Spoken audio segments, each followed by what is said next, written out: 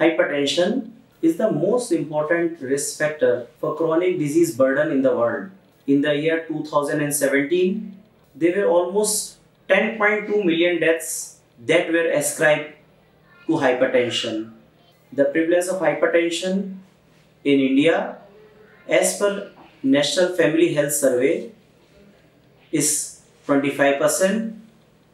And when we look to males and females, in the age group of 15 to 49 years, the prevalence of hypertension is 13.8%, whereas in the age group of 15 to 54 years, the prevalence of hypertension in females is 8.8%.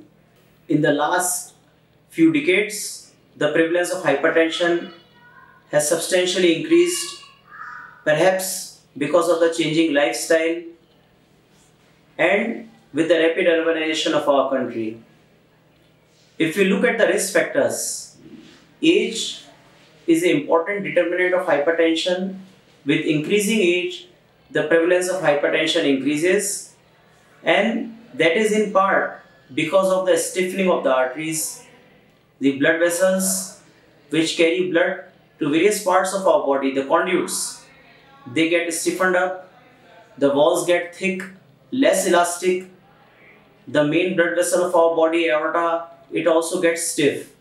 So with this stiffening, the blood pressure rises and people suffer from hypertension. Tobacco use is an important risk factor in our country. The use of pan masala, chewing of tobacco and smoking, all of them, they contribute significantly to hypertension in our country. Nicotine, which is the active ingredient of tobacco, increases the blood pressure levels. With the increasing use of tobacco in the youth of this country, the prevalence of hypertension is also increasing.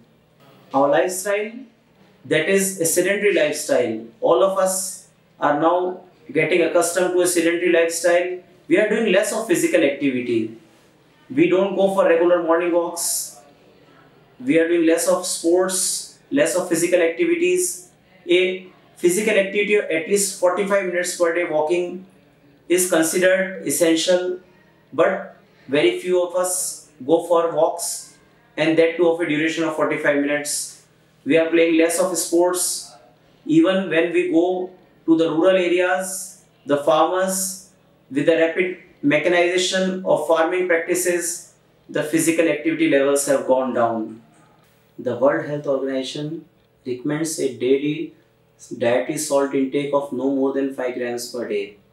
As per a recent survey conducted by the Public Health Foundation of India, as well as studied in other studies, the average consumption of salt in Indian households typically varies from 11 to 14 grams per day per person. This is almost more than 2 times the WHO recommendations, as well as it's almost 5 to 7 times the physiological need. Our need of salt per day is almost 2 grams per day. When we cross all these limits, then salt contributes to the development of hypertension or high blood pressure. When the consumption of salt increases, the extracellular fluid volume in our body, it goes up, and this leads to the development of hypertension. Hypertension is a major public health issue in India, and when we come to the causes why hypertension is more prevalent in India, then salt is one of the important risk factors.